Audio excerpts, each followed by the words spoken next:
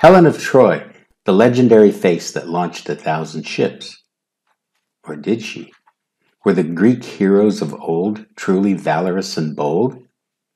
Did Cassandra have the gift of sight and warned of Troy's apocalypse at the hands of the Greeks? Hundreds of books have been written and several films have been made in an attempt to answer these questions. Welcome to Travelers' Tales. I am your host, Greg Alonzo. What we hope to achieve with Travelers' Tales is to open up healthy discussion and debate on how and why so many tales from antiquity, several millennia old, still arouse curiosity and interest even to this day. We post each week on Tuesday and Friday. Welcome to part 1 of 4, The Truth About Troy. Let's begin with Troy. Did the fabled city actually exist? In 1873, amateur archaeologist Heinrich Schliemann made the discovery of a lifetime. According to Schliemann, he used Homer's Iliad to locate the fabled city of Troy. Since antiquity, the site of Hisarlik in northwest Turkey has long been identified as the most likely site of Troy. Archaeological evidence concurs that Troy was founded some 4,000 years ago. What about Troy the legend? Just how much is myth, legend, or fact? Historians generally agree that the Trojan War took place near the end of the Bronze Age, roughly around the year 1200 before the Common Era. The earliest accounts of the Trojan War are attributed to Homer, a poet who lived several centuries after the war was thought to have taken place. According to Homer, the Mycenaean Greek heroes set out to recover Helen, the legendary queen of Sparta. She was the wife of King Menelaus, the brother of King Agamemnon of Mycenae. According to Homer, Helen had been abducted by Paris, Prince of Troy. Led by Agamemnon and inspired by the inimitable Achilles, Homer makes claim that a force of 10,000 Greeks attacked Troy. Was Helen then truly the face that launched 1,000 ships? What do you think? Let's begin by separating the facts from the fiction. Fact. We know that Troy existed. Fact. Troy was rich and powerful, and its influence was felt throughout the Mediterranean Sea. Fact. Archaeologists concur that there was a war and Troy was put to the torch. Let us begin by taking a more detailed look at the facts. Troy was the economic giant of the time. One could easily argue that all shipping lanes led to the fabled city, as Troy was the commercial heartbeat of both the Mediterranean and Black Seas. With this in mind, we could deduce that Troy's economic outreach impacted the city-states of Greece, Anatolia, Egypt, and the rest of the known world of the time. All one has to do is to look at a map. The Greeks were expanding everywhere. They had established themselves throughout the islands of the Aegean Sea and western Anatolia, which is today's Turkey. It was only a matter of time before the Greeks would come into conflict with the Trojans over trade spheres. If the Greeks wanted to continue their expansion eastward, they needed to act, and act quickly. All that was needed was a pretext. Was Helen then the needed pretext?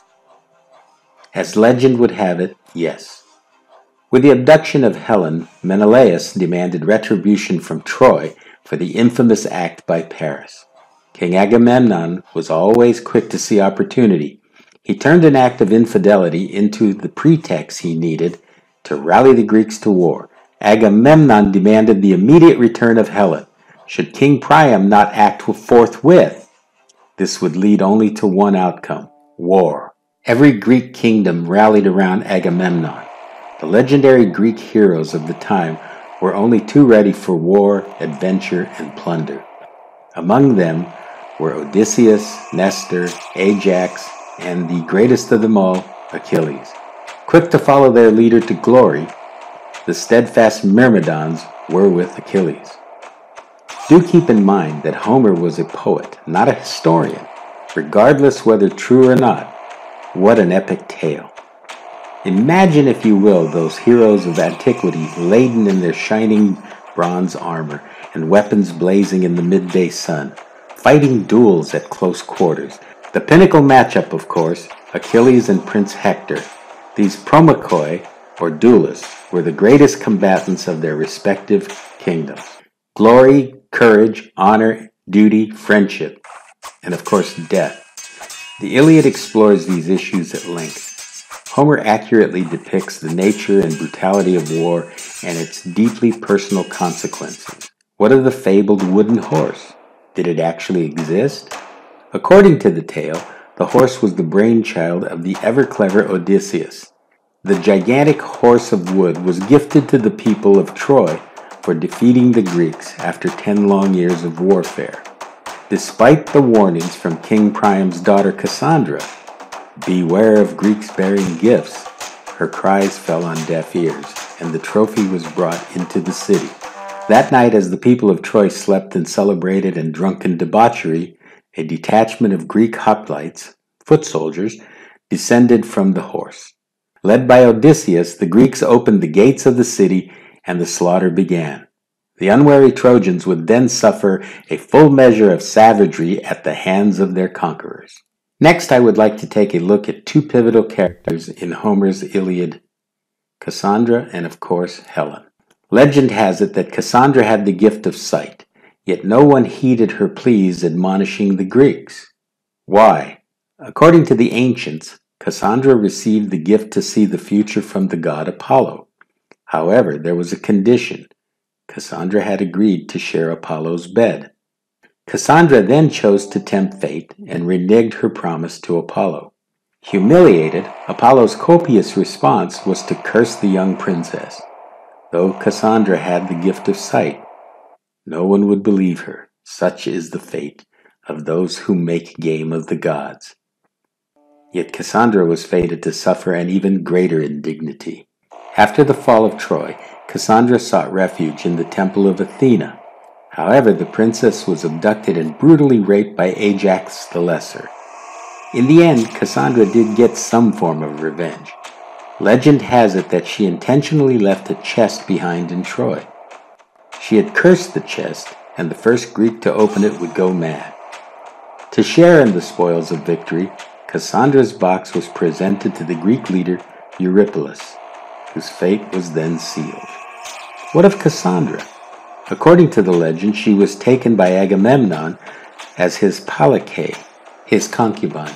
Upon their return to Mycenae, the wife of Agamemnon, Queen Clytemnestra, along with her lover Aegisthus, murdered both the king and his Palike. Homer portrays Helen as a dejected and regretful figure.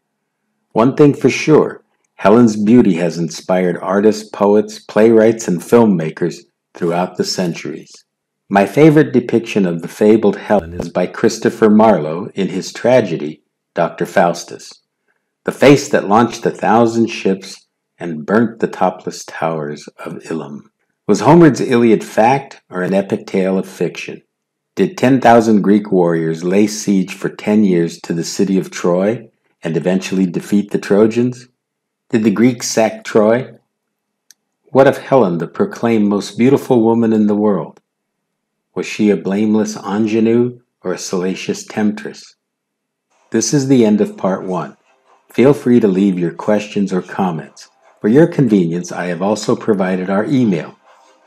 In the next episode of Traveler's Tales, we will discuss your comments and questions at length. Please like and subscribe to our channel and help us grow. For your added convenience, the little bell icon will let you know each time we release the next video. Thank you for joining us on Traveler's Tales. Until our next episode, may the wind always be at your back. Kartistos.